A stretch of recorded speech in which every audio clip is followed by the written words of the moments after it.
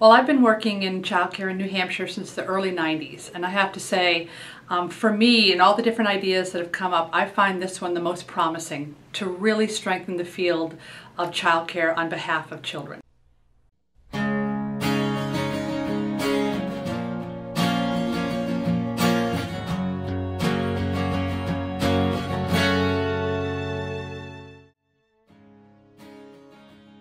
There are a lot of things that excite me about this program. First and foremost, I love the idea of child care providers being able to be connected in a really meaningful way that not only will save them time, but save them money.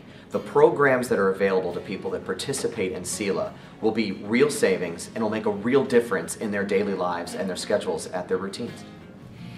Membership in the Seacoast Early Learning Alliance means that the member agencies are able to save costs, reallocate those savings into some quality initiatives that they had already planned on and maybe hadn't been able to execute previously. And so when you think about the entire field of early care and education, and when you think about the challenges that they face in terms of delivering quality programming and managing their revenues and expenses, being a member of the Alliance strengthens each of the individual centers, while at the same time strengthens the field as a whole.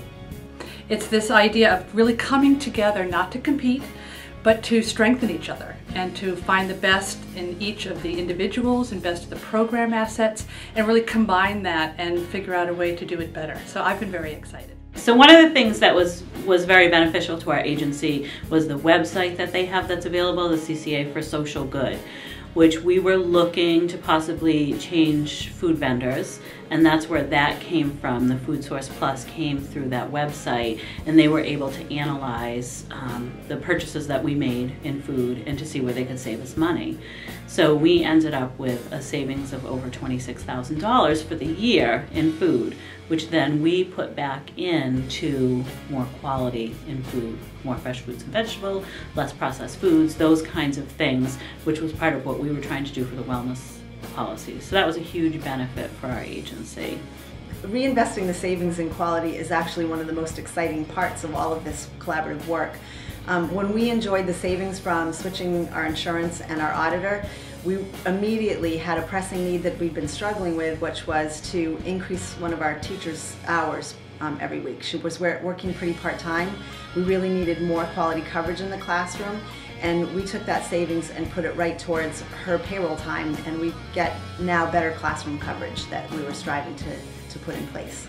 My organization owns a large old building. We're housed in an old building. It was built in the 50s. And it has a lot of maintenance needs. And for the longest time, it gets very, very hot in the summertime. And we have, like, it's a parochial school, so it's like on different levels, and it truly gets brutally hot in the summertime. And we've never been able to afford to get air conditioning. And when the property management company started working with us, I started to realize, you know, that what property management was, and that I was able to work with them to get bids for the work that needed to be done in a timely manner. Before, contractors were not interacting with me in a serious way. They would come and look, and they would never give me a bid, or the bids would be so divergent, and you know, it just really wasn't coming together. And I realized the huge importance of having a knowledgeable property manager, because I don't know anything about air conditioning. So, you know, I really couldn't do it effectively. So that was a huge help. And actually, I don't think the whole project would have been possible without it. I just wouldn't have tackled it. United Way is really excited to be able to invest in the Seacoast Early Learning Alliance, because what it's done is it's delivered results that United Way never would have seen by making individual grants to individual centers, which continues to be very important, but now we're able to do both. We can invest in some improvements to the system and the efficiencies, and we can invest in individual centers' ability to continue serving children and families in our region. It's facility maintenance support, it's HR support and expertise, it's discounted oil and propane for not only for your business but for your employees. So we really cover such a wide range of benefits so that needs vary from program to program, and so the wide range of benefits that we offer, we know there's something for everyone. I think every major study about early childcare has shown that the importance of 0 through 5 learning and physical and physiological development is absolutely critical in long-term success. It is the investment that you can make in ensuring that a child is happy and successful in life. So the studies are absolutely there. The problem is, as we all know, resources are thin in life, and it's very difficult. And what ends up happening is parents are put into an every man and woman for him or herself, and there just aren't the resources available. It's one of the reasons why I've gotten involved in this type of project, but it's also one of the reasons why this exact type of program can be really meaningfully helpful to child care providers who may very well be able to pass along savings to families.